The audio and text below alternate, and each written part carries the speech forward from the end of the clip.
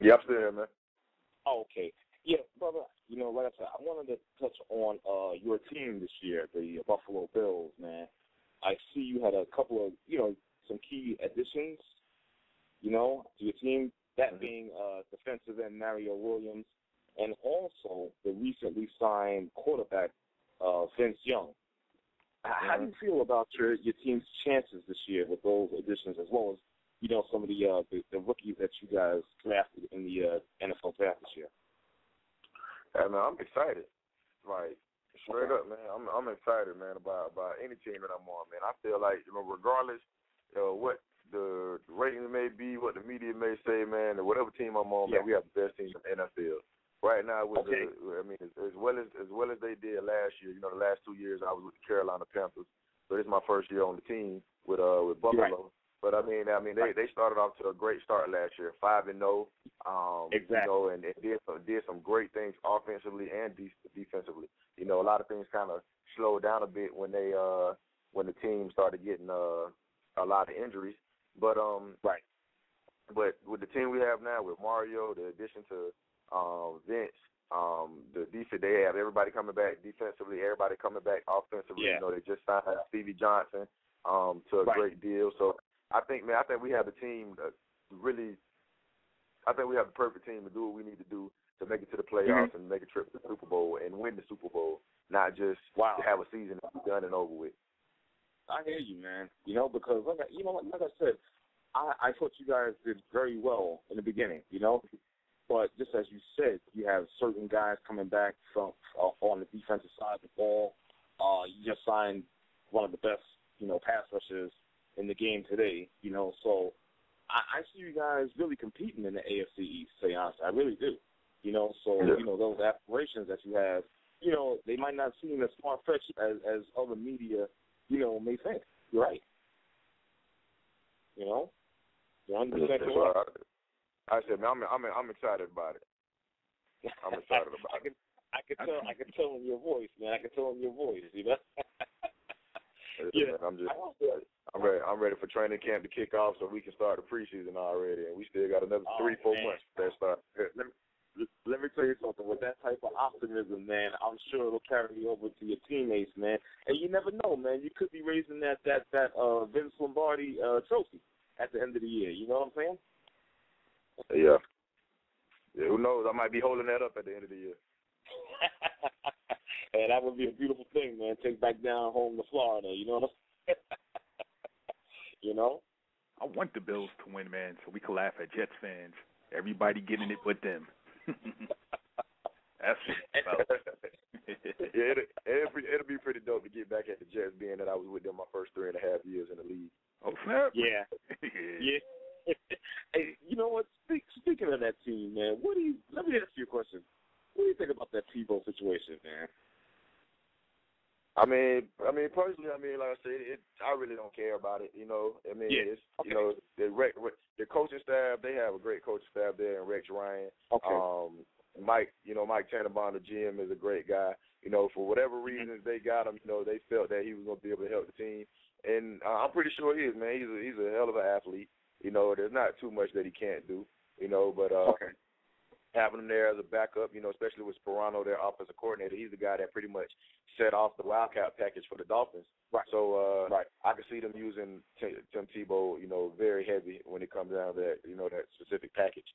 But like I said, whatever it takes to win, man, you're gonna do anything you can to bring anybody in, and hopefully, Tim Tebow will be successful out there. Okay. I hear you, man. I wanted to go back to your foundation for a second because I saw something that you recently took a trip to Haiti. Okay, to provide relief for after the debilitating earthquake that was out there. What was your experiences out there? Oh man, man, that trip to Haiti was breathtaking, man. It was It was really breathtaking. It really made you appreciate like the small things that we don't pay attention to. Just little things like water and soap. And for females, like as a man, I never even thought about this, but Like, we took a bunch of clothes out there. We stayed out there for a couple of days, me and my ex-teammate, James Ahedebo, who was starting for the Patriots last year. I mean, we took a bunch of clothes out there, a bunch of food. I mean, we took everything we can. But in my mind, it never crossed my mind to buy tampons. Not once. Not once did it ever cross my mind. And for a female, you know, like, I bought, I mean, I think I spent over $1,000 just on water to ship over there to the families and, you know, and the kids and the orphanages. But I never thought that, okay, there are little girls out here, 12, 13, 14, you know, 15, 16 years old that need tampons. Like, and it's little things like that that a lot of people don't think about that are a big necessity to, you know, to specific families. So, but like I said, it was breathtaking. We were able to go out there, like I said, donate a bunch of food. Wyclif's wife was pretty much in charge of everything with Yele Haiti, and we worked with her the entire week being in Haiti, and we had a great experience, man. It was an awesome experience. Like I said, it was definitely breathtaking, and it makes me really appreciate the things that we have, just small things, just like lotion, man. It's amazing. Like you had families and babies sleeping outside in tents. So while being out there, I can definitely admit, man, I came to tears on several different trips. It definitely at the orphanage. We got to the orphanage, and the kids were singing to us. They were singing in in Creole, and and when the instructors of the orphanage were translating, they basically were saying, "Don't worry about us. We're gonna be okay. God have our back." Oh man! So that really brought, you know, it really gave me tears of joy, man. It just kind of touched me. Of course, man. It was like I said, man. It was a lot for me when I went out there. But like I said, it was a great experience. It was a great experience. I was happy to go out there and do as much as I could to help out the families and the kids out there. Man, that's awesome, man. I'm not even gonna lie. That's a beautiful thing. You know what I'm saying? So, oh man, I'm gonna see if my man Mac has any other questions for you, brother. Yeah, Mac, can y'all hear me? Yeah, can you hear me? Yeah. Okay, you hear me clearly? Yeah. Okay. David, I wanted to ask you with what's going on with the somebody's fading out. With the concussion problem. Say it again. With what's going on with the concussion problems, how do you feel about the league's stance on that and the precautions that they're trying to take? I mean, I know they're going to do everything they can to try to stop the whole concussion issue throughout the NFL. That was one of the big deals with the commissioner kind of setting a foul on lunging for head-to-head contact. I think he got a little out of control with the $50,000 for head-to-head fines. But we still have to feed our families, man. $50,000 out of anybody's pocket, I don't care how much you make, is a lot of money. But I know the league now, especially with everything going on with the past players, such as a good friend, a good personal friend of mine, Jamal Lewis. He is going through this state now.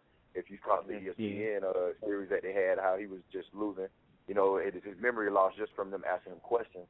So, I know they're going to do everything they can to try to make sure that we're able to play this game as fast and as fast as possible, but at the same time as physical as possible and as safely as possible.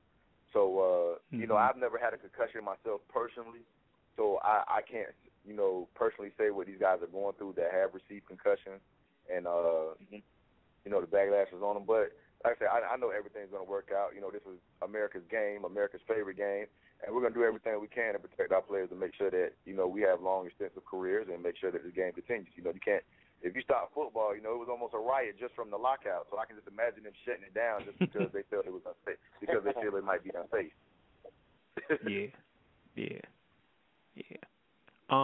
David, how can people, if they want to reach you? Big R posted in the chat room. He posted your address for your foundation. How can they reach you if they want to reach you to talk to you about your charitable foundation and the name also? I have two websites. My personal website is davidclowney87.com. You can go on there. There's an Ask tab. Basically, the Ask tab straight to my my fan mail, and I reply to everybody personally myself. So anybody that that sends me any messages on my personal website, I will be replying personally.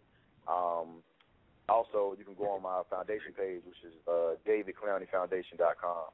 You can get all kind of updates on past and future events, on what's going on with the David Clowney Foundation, the different fundraising events we may have, or just like the celebrity basketball game and the football camp coming up. But those two websites, DavidClowney87.com and DavidClowneyFoundation.com. Definitely, you can go on there and send me any type of message you want, and I will be the one replying personally to every last one of them. Oh, that's great, man. That's great. Oh, yeah.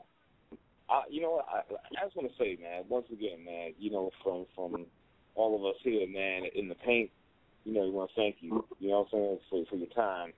And wishing you well with your, foundation, and hope your team, the Buffalo Bills, has great success, for this year in the 2012 NFL season, brother. I really mean that, man. You're a class guy. I appreciate that, man. Big time. I appreciate it.